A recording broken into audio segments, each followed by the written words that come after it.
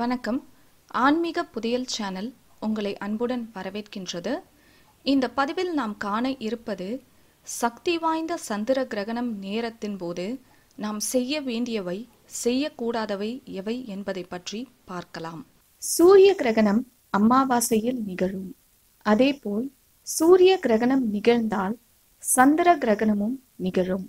சந்திர கிரகணம் பௌர்ணமியில் வரும். இந்த சந்திர கிரகணம் தமிழ்நாட்டில் காண வாய்ப்பில்லை. அதற்கென்று சந்திர கிரகணம் நடக்கவில்லை என்பது அர்த்தமில்லை. கிரகணங்களிலே சந்திர கிரகணம் தான் மிகவும் சக்தி வாய்ந்தது. அந்நேரம் மிகவும் புண்ணிய காலமாக கருதப்படுகின்றது. ஏனெனில் சந்திரன் மனிதனின் மனதையும், பூமி உடலையும், சூரியன் ஆன்மாவையும் குறிக்கும். சந்திர கிரகணம் என்பது நிலவின் மீது படுகின்ற சூரிய வெளிச்சத்தை பூமியின் நிழல் மறைப்பதால் உருவானதுதான் சந்திர கிரகணம் ஆகும். வரும் ஜூலை மாதம் 5ஆம் தேதி ஞாயிற்றுக்கிழமை அன்று காலை 8:38 மணிக்கு சந்திர கிரகணம் ஆரம்பிக்கின்றது. இந்த சந்திர கிரகணம் 11:21 மணிக்கு முடிகின்றது.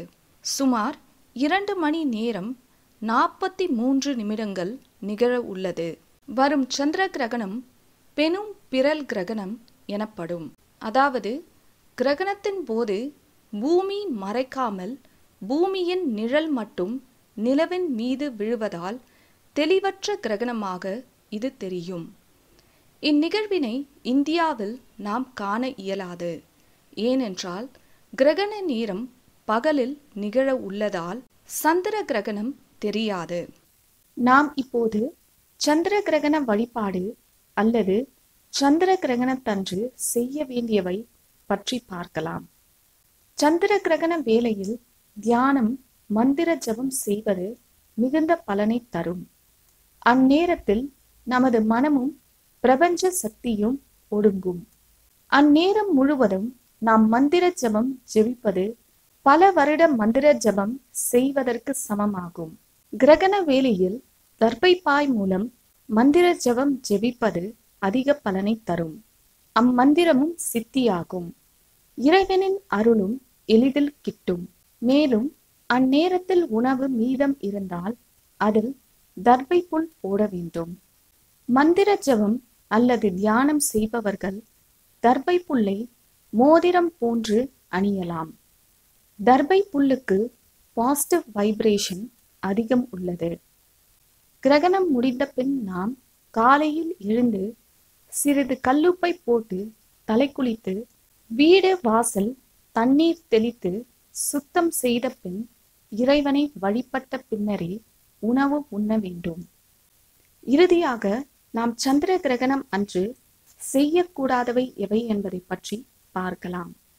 கர்ப்பிணி பெண்கள் வெளியே செல்லக்கூடாது. கிரகணம் ஆரம்பிக்கும் 1 மணி நேரம் முன்னரே உணவு உண்ண வேண்டும். கிரகண வேளையில் உண்ணக்கூடாது. கணவன் மனைவி இணையக்கூடாது. கடற்கரையில் அலைகள் அதிகமாக இருக்கும் என்பதால் கடற்கரைக்கு செல்லக்கூடாது. கிரகண வேளையில் எண்ணெய் தலையிலோ அல்லது உடலிலோ தேய்க்கக்கூடாது. இந்த பதிவில் நாம் சக்தி வாய்ந்த சந்திர கிரகணம் நேரத்தின் போது செய்ய வேண்டியவை, செய்யக்கூடாதவை எவை என்பதை பற்றி பார்த்தோம். எனவே உங்கள் ஆன்மீக தேவைகளை பூர்த்தி செய்து கொள்ள இந்நாளை பயன்படுத்திக் கொள்ளுமாறு கேட்டுக்கொள்கிறோம். நன்றி, வணக்கம்.